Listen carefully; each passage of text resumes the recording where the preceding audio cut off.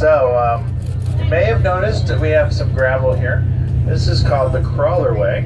This is basically the electronic brains for Launch Complex 39. Let me rephrase that. The gravel here is called the crawler way. It's basically the highway that takes our shuttles out to the launch pad. And it's equal to 8 lanes wide. And when they were building it, they dug it down 7 feet, filled it with various sediment, and then they covered it with this river rock. Now this river rock does two things. One, because it's round and it's smooth, it acts like ball bearings when the crawler goes over top of it. And then the next thing it does, it doesn't spark. That's kind of important when it comes to rockets. Now,